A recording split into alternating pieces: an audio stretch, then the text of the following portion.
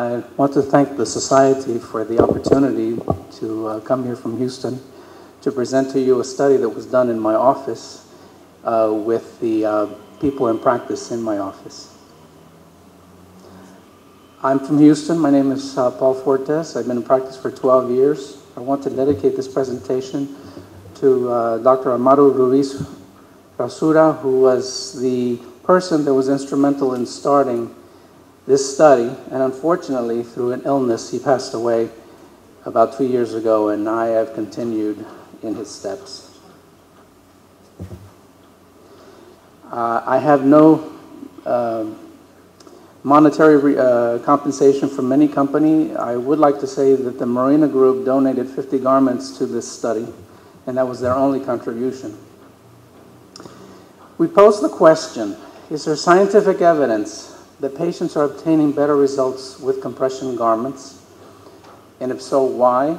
And with which type of garments? Well, the concept of using compression for treating illnesses and disease and injuries is a very ancient one that goes back to ancient Egypt and has continued to the present day.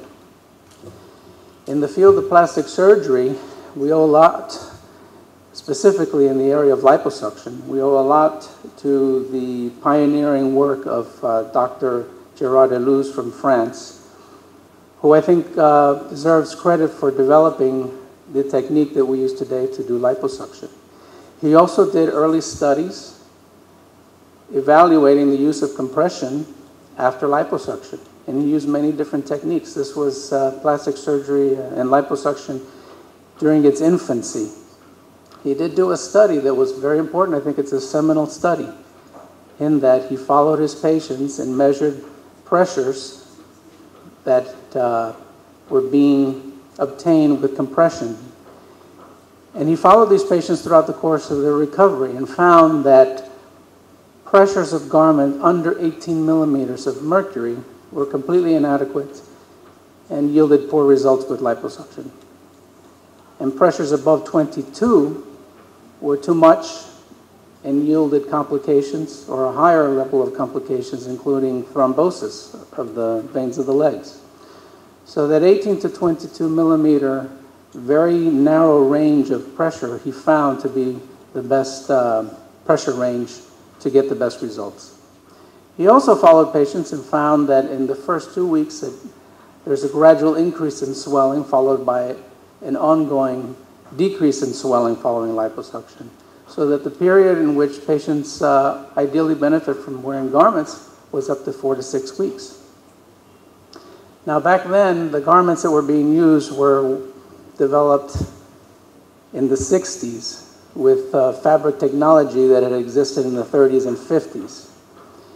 And you can imagine having a patient wear a compression garment day and night for 4 to 6 weeks. It's a lot to demand for a patient, especially a garment that doesn't feel comfortable. So Dr. Ruiz made a very important statement. He said the compression garment comfort is important because comfort is directly related to the wearability of the garment, or in the case of medical garments, of compliance. The traditional garments that had been used and were developed in the 60s were all power net type of garments. Power net is one of the original garments, and up to this day has continued to be the standard garment that's used throughout many manufacturers worldwide. But there's a new garment made of new fabrics that have been developed in the last 10 to 15 years. The fabric is called ComfortWeave, and it's been developed under the company Marena Corporation. They're both made of similar materials, yarn of nylon and yarn of spandex. And these are the two original compression fabrics that were being developed as early as 1935. But you can see, if we look at these two fabrics close up, that the power net is actually a very open lattice, and ComfortWeave is much denser. It's made of much superior materials that were developed in the 1990s. And these are what the fabrics look like, or what the garments look like. As you can see that the standards that are being used are PowerNet fabrics, and many companies, including Design Veronique, Mentor, Jobst, Nouvelle, etc., are using the same fabrics that were developed in the 1960s.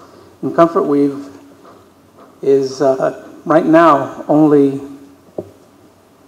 being marketed by the developers Marena Group. Well, I think a lot of our practice is liposuction, and we certainly hope to offer for our patients the best experience in their recovery. So we were interested in comparing